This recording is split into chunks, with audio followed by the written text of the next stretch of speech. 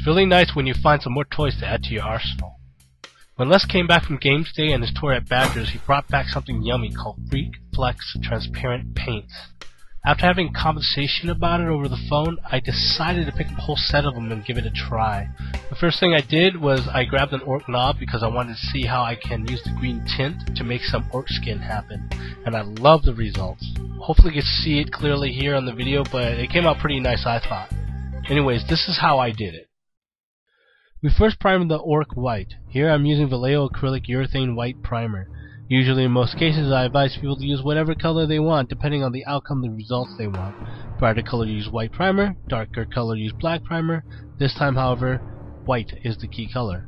For the sake of ease, we're going to refer to the Freak Flex Transparent Paint as Candy, as from what I understand is the name that the automotive industry uses for this type of paint. The reason why we use white has to do with how the candy works. When you spray a layer of the paint on, it will color or tint the white areas on the surface. When it comes to the color black, it does nothing. Black remains black. And the shades of gray in between, the candy will match it in shade with the color that you are using. For example, if we spray on blue, the white areas will be blue, and from there, as the gray shades get darker, so does the blue until you hit black. At this point, the model is completely primered white. If we were to spray on the green tint now, the model would be a smooth green. There are no shadows, no shaded areas. So let's go ahead and make some. Here we are using black ink to make the shaded areas.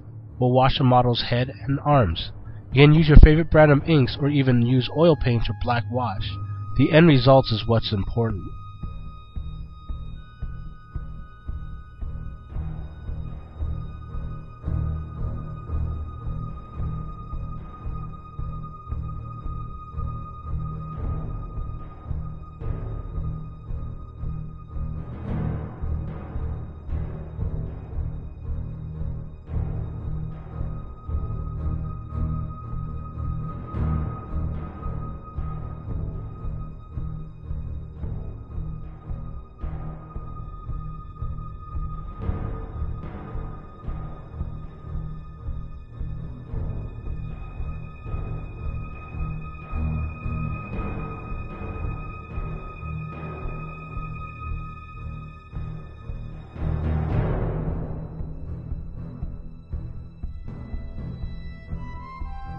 Now that we got the parts we needed inked up, we'll set it aside and let it dry.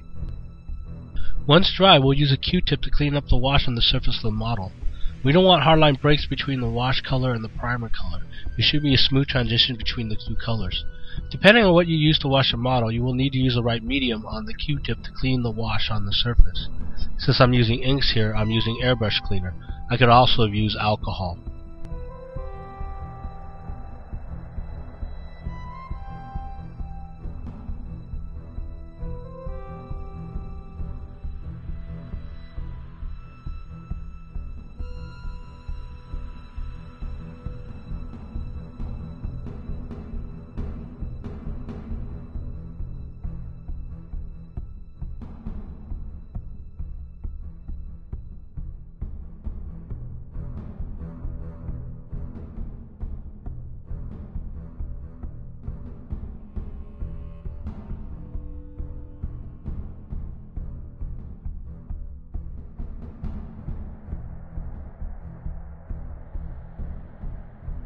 There, that should do it.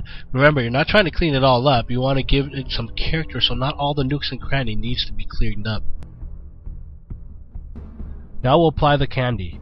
We're using the green tint, and it's very important to remember that to do this in layers until you get the shade of color you want. It dries really fast, so there's not much wait time in between layers. The more layers you put on, the darker the color will get. Here, I'm only spraying 2 layers.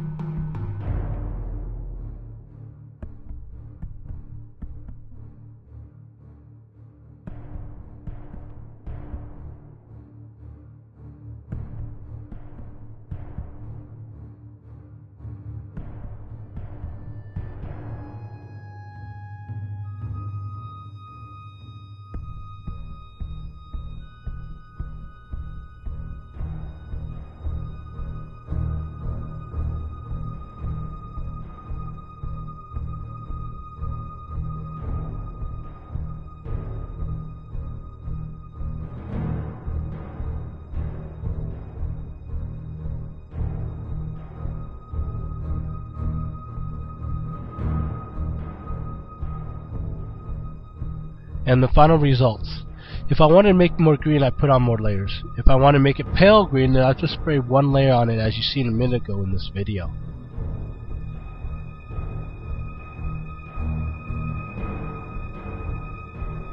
I know I'll be asked this, and that is, can I use a brush to do this?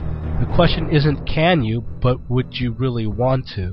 The problem with using a brush is that the candy is pretty thin. If you brush it on, it'll be quite uneven. It will just pool in random places. As much as I've tried to use it with a brush, it just gave me uneven results. For now, I would say no. I only say that because you never know if someone would figure it out later on. Using FreakFlex to do orcs is just one use. Check out what Les here did with a Mega Dread.